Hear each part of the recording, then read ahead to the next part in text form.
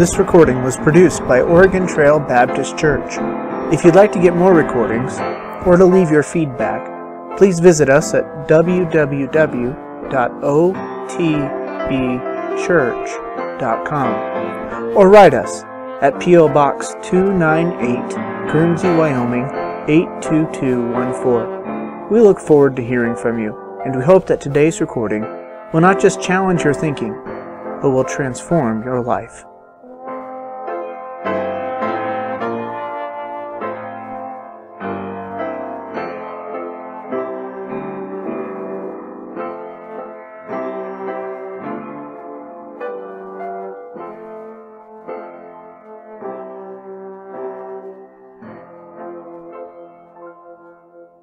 This morning we're going to pick up where we left off a couple weeks ago, and we were talking about the gifts of God, and specifically the gift of time.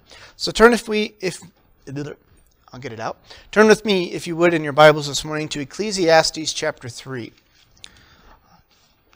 Ecclesiastes chapter 3.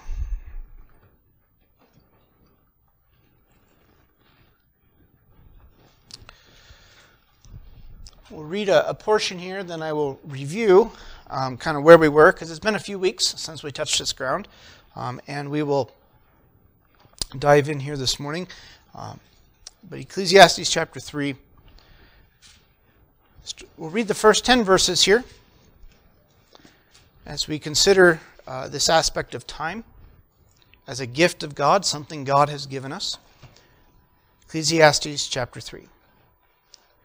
To everything there is a season, and a time to every purpose under the heaven, a time to be born, and a time to die, a time to plant, and a time to pluck up that which is planted, a time to kill, and a time to heal, a time to break down, and a time to build up, a time to weep, and a time to laugh, a time to mourn, and a time to dance, a time to cast away stones, and a time to gather stones together, a time to embrace, and a time to refrain from embracing, a time to get, and a time to lose, a time to keep, and a time to cast away, a time to rend, and a time to sow, a time to keep silent, and a time to speak, a time to love, and a time to hate, a time of war, and a time of peace. What profit hath he that worketh in that wherein he laboureth? I have seen the travail which God hath given the sons of men to be exercised in it. Verse 11 here. And he hath made everything beautiful in his time. Also he hath set the world in their hearts, so that no man can find out the work that God maketh from the beginning to the end. Let's pray. Father, we thank you for your word here this morning. And as we consider here briefly just this aspect of time as a gift that you've given us, and as we look at this passage in Ecclesiastes and a few other passages this morning, we ask that you would give us a sense of appreciation for the time you have given us, the gift of time. We ask that you would guard my mouth, give me clarity in my mind, give us clarity of thoughts, even for those who listen, that the distractions of the holiday and the previous days and the good things we've enjoyed may not cloud our thinking, but may your Spirit at this point be free to speak to us from your word. Open our hearts and minds to truth, and we ask this in your Son's name. Amen. So in this short little series, or mini-series on time as a gift of God, we talked first of all how the Lord himself, he's Lord of time. God controls time from beginning to end. We don't control when we're born. We don't control when we die. He is the God. He has established time. He's also set the patterns of time. So the week, the months, the years, in that we celebrate. And even though on a calendar there's differences of calendar, almost all calendars have 12 months. And God has set the patterns of time. So God is the Lord of time. Also, time is a gift of God.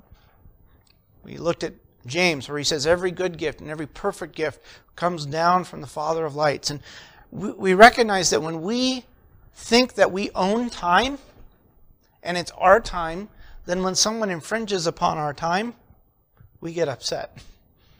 When we had plans to do X, Y, Z, and then someone shows up and needs something or gives us a call and we're not in the mood right then, we feel violated. But that time was never ours to begin with.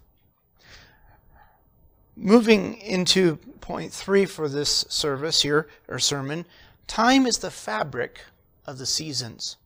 Here in our passage we just read, Ecclesiastes 3, verses 1 to 10, Solomon in this book, Ecclesiastes, is, the title itself simply means the preacher. And Solomon is here recounting wisdom, as it were, and we could go along.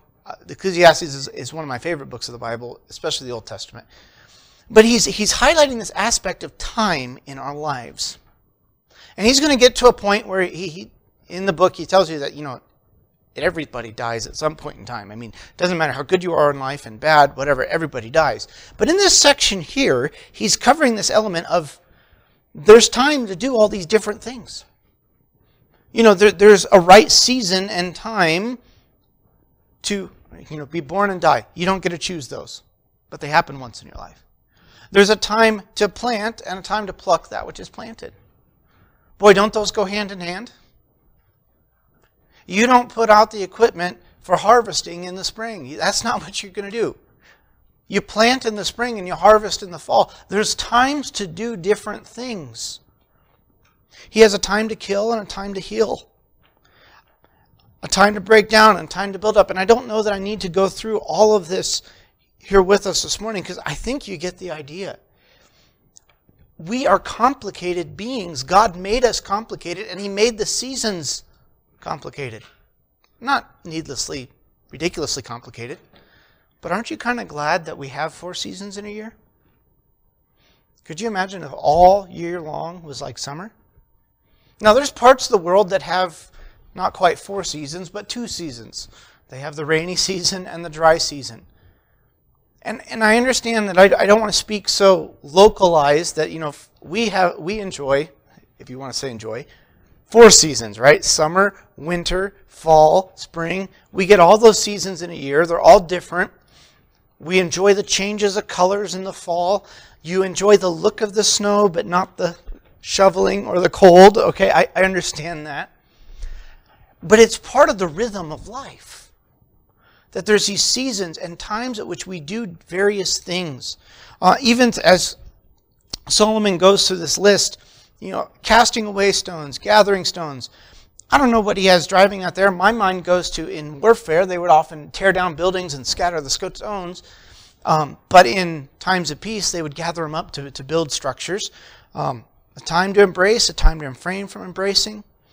Just all these different elements. They're part of life, and everything has a time. One of the things that's so difficult to teach children is what's appropriate to do in a certain time. Do you know what I'm talking about? It may not be wrong for them to play, and it may be good and healthy for them to play, but sometimes when they choose to play and be loud and rambunctious, it's not the right time, right? They don't recognize what's happening around them, or they're distracting from other things happening. Or there's a time to work. We're living in a society now that doesn't like the idea of work as a whole. And so, they'd rather not work. And if the government will pay you not to work, then all better to them. And, well, there's a time for work. But for some of us, we work. We don't take that time of rest. 6 days shall you labor and do all thy work, and on the 7th you rest. So there's time for these different elements of life. Also here, what doth it profit? Verse 9, he that worketh in wherein he laboreth. I've seen the travail which God hath given the sons of men to be exercised in it. He hath made everything beautiful in his time. These different elements Solomon has pointed at and brought us to. He's closing out this little section here, reminding who stitches together and brings together all the aspects of time. It's God. You see, what point is it to plant your field? We can visualize this. You plant your field. You prepare for the harvest. But what point is it if hail is going to wipe out the crop? What point is it if we haven't seen this in our country for years, or what, if ever, but like a plague of locusts come through and take it all out. What point is it if the crop gets diseased? But do you know any of that when you're planting? You don't. Oh, sure, we like to, as a modern man, we like to have all these predictions and figure out what things will do and what they won't do. But there's no way we can predict everything. And so we do the best we can with what we have, but who do we ultimately have to rest in? Because it's God who makes all things beautiful in His time. Beautiful phrase here that ties into what we talked about in Sunday school a few weeks ago. He has set the world in their heart, so that no man can find out the work that God maketh from beginning to end. God's working in the background. God's working behind the scenes. We think of books like the book of Esther, where God is not mentioned at all, and yet you see His hand at work. We have other books of the Bible where God is like Ruth, where He's not really mentioned that much, but oh, it's clear He is at work. And in your life and mine, God is at work behind the scenes. But we have these individual moments of time. Some are times to plant, some are times to harvest, some are times to water. And we can go to different analogies here. As I was reading and studying on this, I had something I thought was helpful to think about, and the more I thought about it, the more I could tear it apart, so I'm not going to press it too hard. But one author and preacher was talking about what's the difference between time and seasons. You ever thought about that? Or is there a difference? And I'm not sure if this fits really well, but time is more of a moment. It's a moment by moment thing. So for instance, we usually, when we talk about time, we usually use it in the sense of the plural. Or not in this. So I went to the store 3 times today. Right? I'm referring to 3 different events that I went to the store, right? But if I refer to a season, I'll say, fall. Fall, it's all one season. And I think this is helpful for us as we think about time, because, for instance, it's like if you zoom in on a photo. Does anybody have any idea what that is? Other than a hexagon. It does look like a hexagon. But could you tell me what that object is? Andrew? It is an ornament. How'd you know? You don't know. It is. It's part of a larger picture. Is it not? This little bit here is part of a bigger picture. One has been on the screen many times already. The point to be made here, if we think of time as the individual events, the moments, that if we try to measure it, we measure it down to the second or the minute. But let's be honest, sometimes we can't even. How long is it going to take you to do this? I don't know, 3 to 5 minutes. I'm doing this now, right? And now is the moment in time I'm living it. But what you do with a moment in time will either help or hinder the larger picture of the season. If you waste your time now, you leave a gap for later. It's not completed. I don't know if you've ever. I deal with electronics a lot. And then when a pixel goes bad on a screen, just one pixel, and to give it in perspective, you're talking several thousand pixels each way, maybe 1 million or a couple million pixels per image with modern devices. But when one pixel goes bad and it turns green, you can see that easily. You know it easily. Andrew's computer at the house, he's got an old monitor, and it has one line of pixels that's off. And so you can get most of the picture, but there's one line that sticks out like a sore thumb. Why? Because that line is not functioning properly. All the pixels lined up there don't look right. And you don't have to be a computer genius or anything to figure it out. You know something is wrong there. Now, with you and me, here in Ecclesiastes, there's all these different elements of time for us. And all can be made good in God's timing.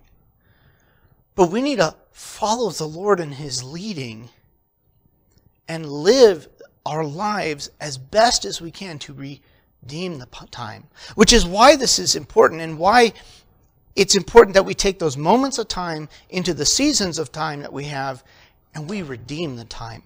Several verses here we'll look to, and I'll put them on the screen. You can turn there if you like.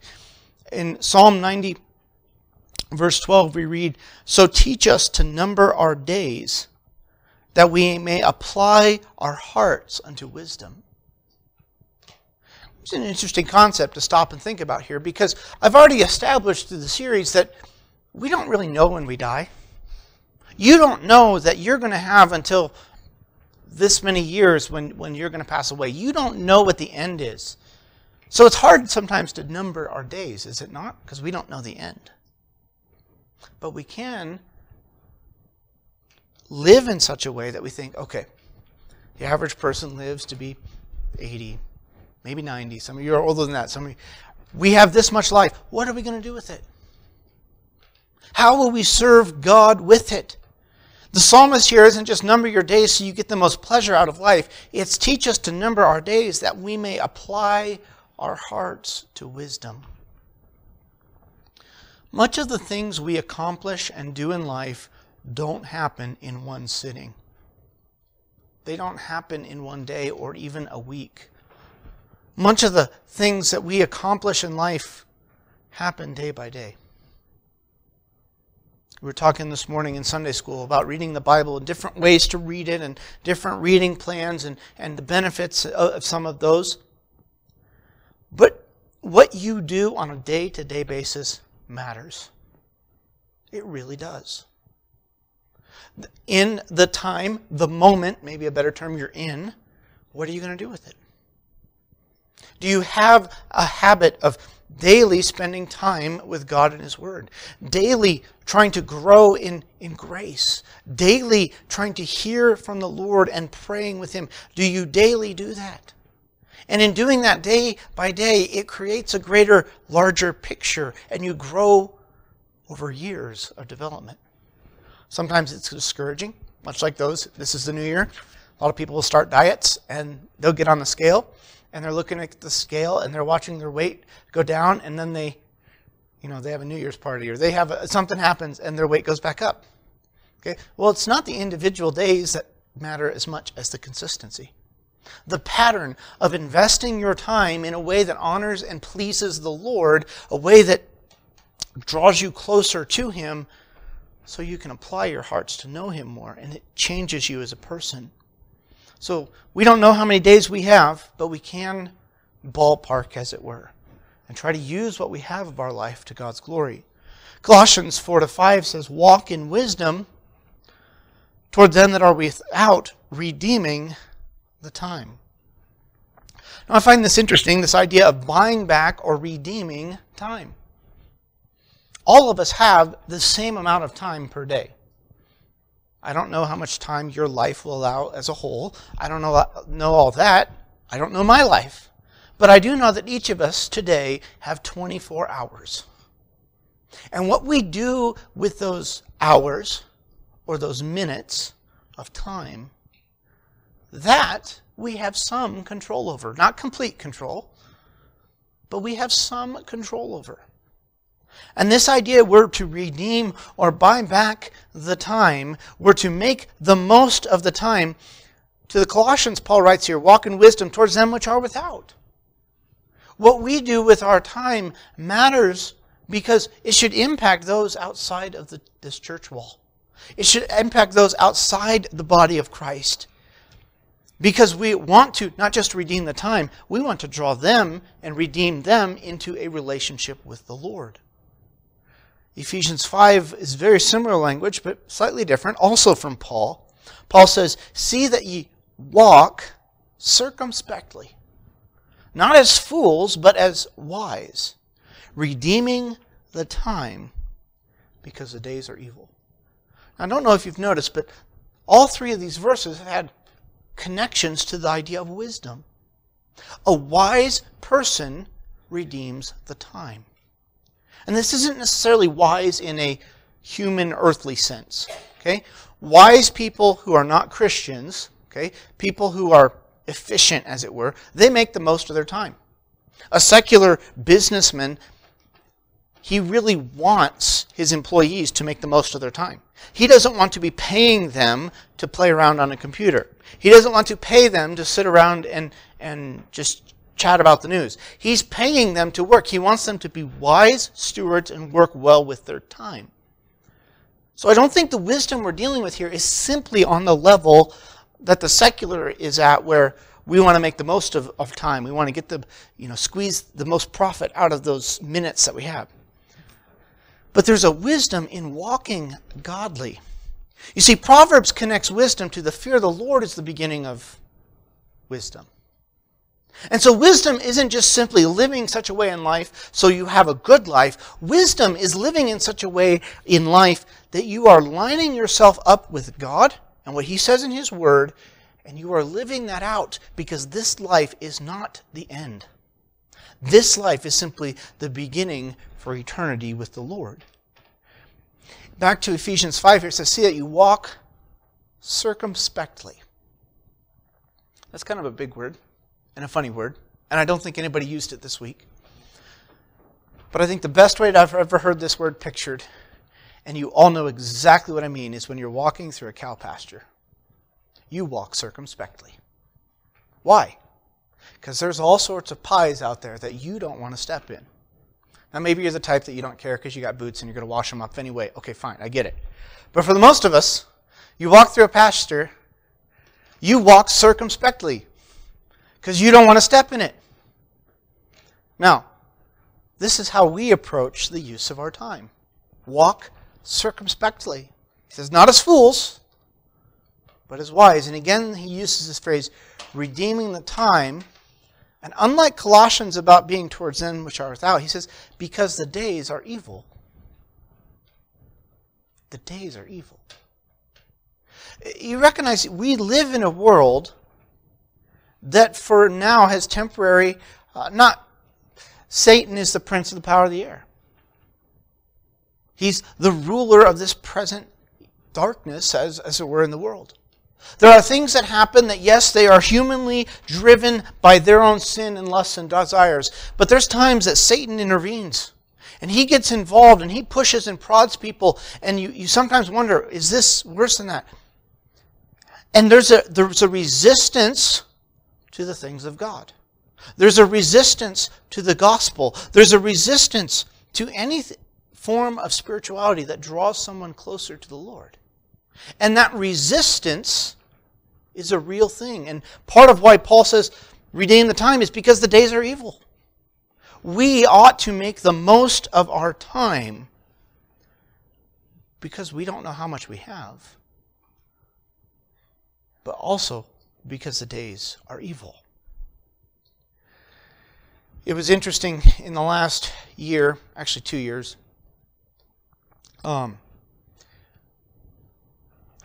when COVID first hit,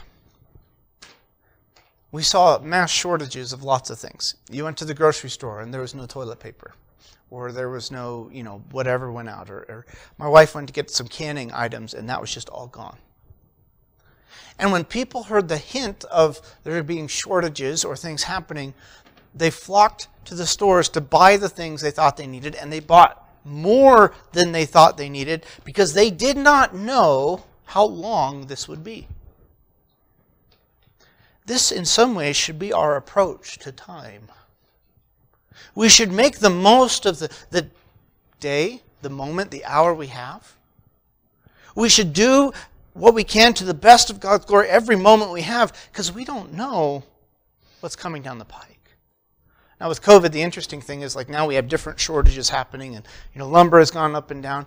We can't always predict those things. I can't predict those things. You can't predict them. But we are to walk wisely. Now I want to be careful here, because sometimes I've heard sermons on like redeeming the time and making the most of your time. And in such a way that the sermon's preached to beat you over the head, that every time you take a break and every time you take a nap and every time you sleep in an extra hour, you do whatever, you're wasting time. There are times when I roll over and look at my clock and go, okay, it's 4, 5, 6 in the morning. I need to sleep till 7. I need to stay in bed. Especially a while back when we had that snowstorm. I don't I don't remember all the details. My Fitbit said I got 2 hours of sleep that night. Okay, well, I know my body's going to need sleep. And I don't feel bad about spending time taking a nap the next day. God wants us to live as if our lives are for Him. And if we're going to do that well, one, we're going to have to take time to do things that are necessity, like eating. We're going to have to take time to sleep, whether that's taking a nap or getting, so many hours of sleep per night, whatever it is. We only have so much time and energy. It's a gift from God, but do we take what He's given us? Do we use it in an effective way possible? This is a bit of a shorter sermon this morning, but I think the point is clear and driven home, as it were. As we apply this, do you focus on the time you have now? Or do you focus on seasons? Okay? When we think of seasons, sometimes we generalize things. As adults, we do this all the time. I think when things slow down, I'm going to... Sometimes they never slow down. That's part of life.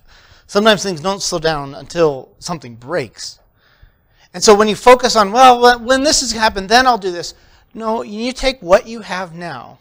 Do what you can with what you've got.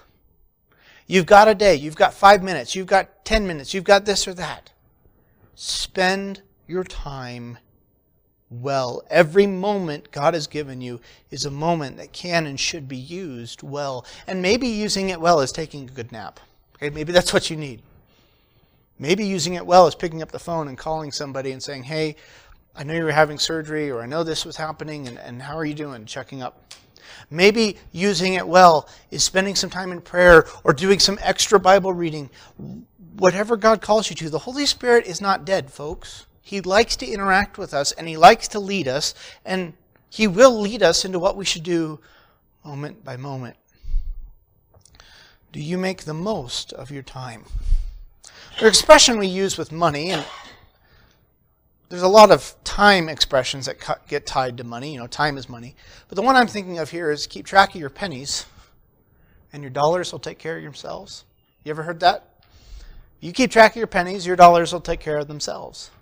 Anymore, a penny's not worth as much as it used to be. But the principle is you watch those little expenditures. You keep tabs on those things, and the dollars just keep adding up. Now think about that in the realm of time. If you make the most of every moment, of every car ride, of every morning, of every, whatever it is, you make the most of it.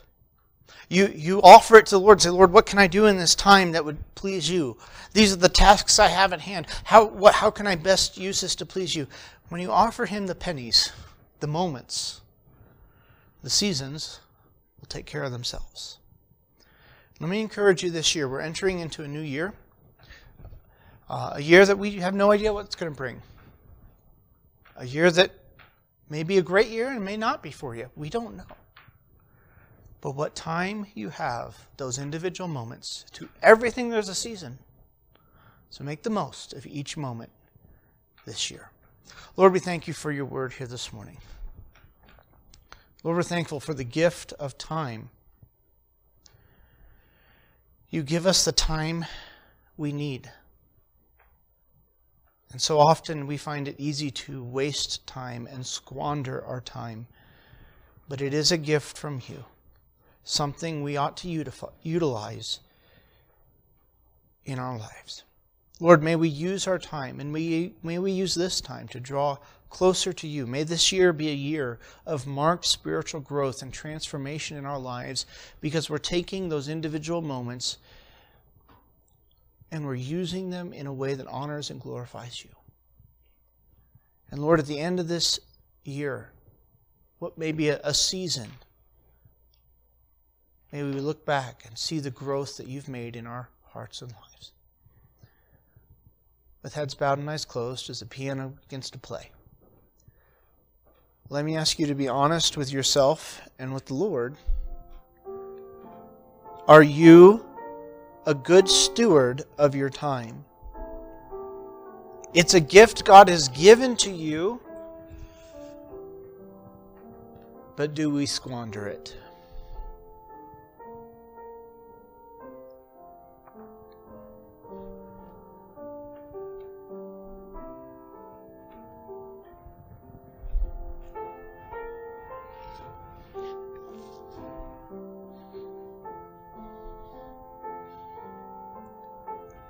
Do you sometimes use the excuse of, well, in this season or that season, I'll do this or that, but not right now?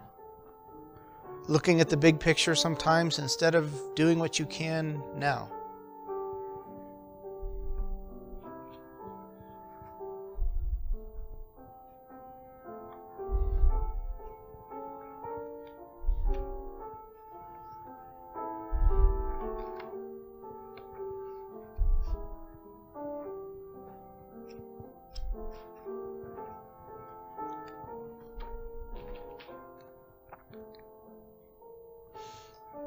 Have you squandered time and now you have to play catch up?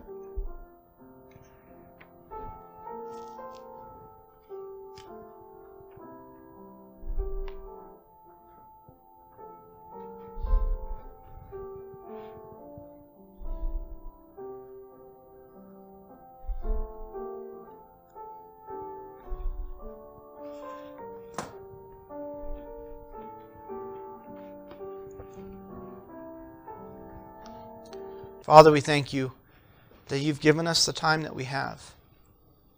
And we're not guaranteed any more, but we live in such a way, as the psalmist said, we should count our time or count our days, that we may apply our hearts to wisdom. Lord, may we not squander the time you've given us. May we, with the time you've given us, touch others, drawing them to the Savior, encouraging them along their life walk and their path to draw closer to you. But may we also use that time to ourselves draw closer to you in sweetness and full communion. We ask this in your Son's name. Amen.